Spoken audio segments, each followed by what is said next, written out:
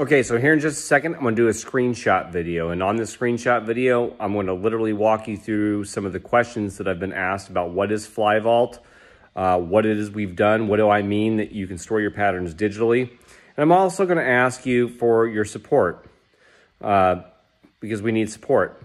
We've kept it as cheap as possible, but software ain't free, right? And so, just let the video talk for itself. I'm going to get it back on at the very end, and I'll keep it short. So hang tight, and let's do that I can't talk. Screenshot video. Let's go. Okay, so inside FlyVault, we have a few components. We have a social media aspect where you can create groups, post your stuff. You know, if you want to post your birthday parties, your favorite rock video, that's totally cool. That's totally up to you.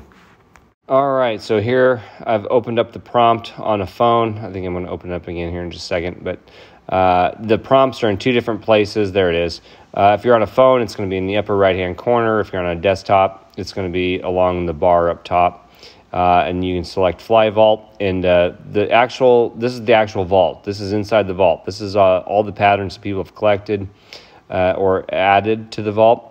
And so there's recipe cards that we're going to get to here in a minute, and this is how you add all of your information, including your name. You'll see it says tied by Brent Jones. That's all researchable. Everything you see in here is researchable, all of it. I don't have much in here. I didn't have much to offer, except there's a fly, and we're going to let it be researched. But now we have another member, and he's added all this, and he's even added tying instructions plus a video. And you can do this too. That's up to you. And so everything that goes onto these recipe cards that we're going to get to in just a second is researchable. So let's see here. Sorry, it's kind of difficult to remember exactly what I did and where I did it.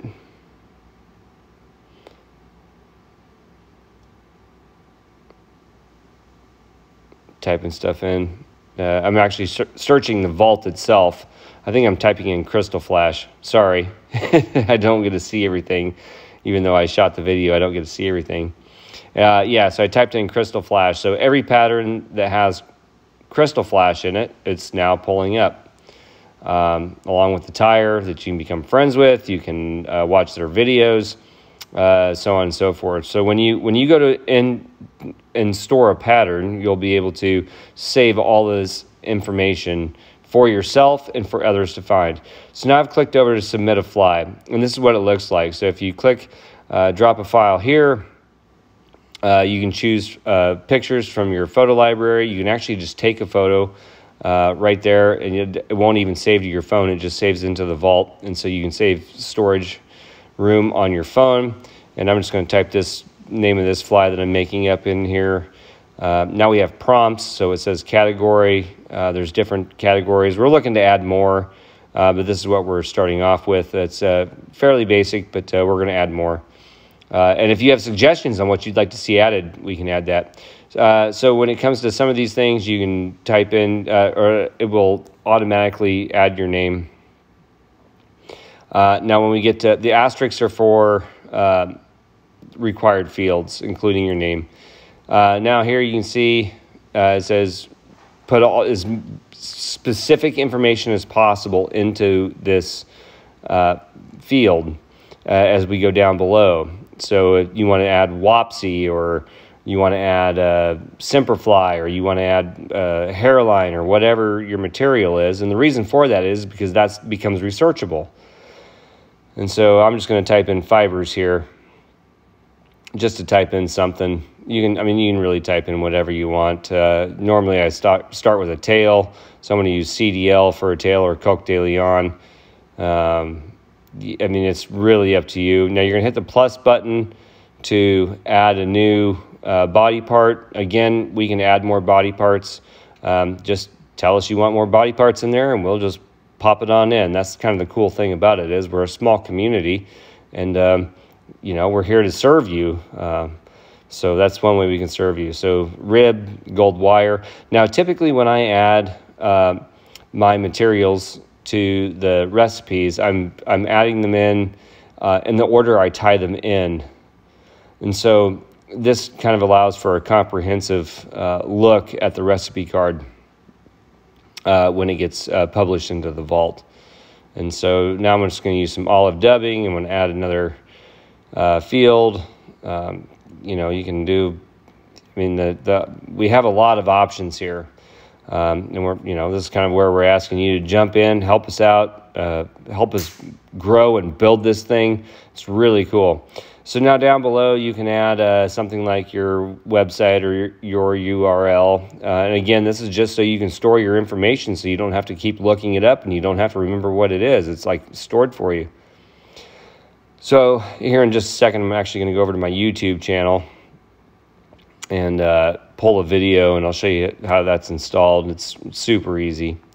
But you can also add things like your tying instructions, step-by-step instructions.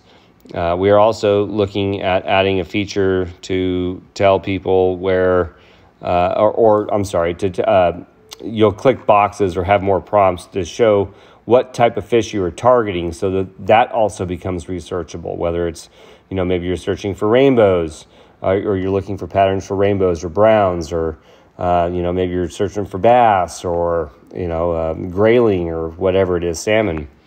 And so you can see that I'm just like typing in my step-by-step instructions here. Boy, this is pretty weird, having to narrate over my own video. I've never had to do this before. So forgive me for the being a little rough. I'm trying to remember exactly what I was thinking when I shot the video and typed all this in. I just don't have a way to do both at the same time. But you're starting to get the feel for what we're doing here. And you can add extra images down below.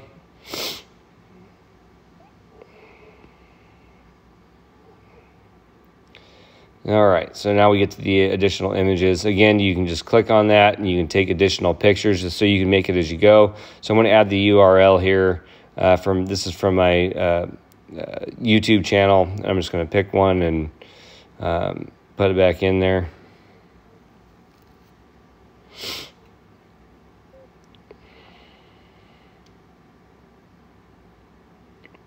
And there it is. Boom. Now it's stored.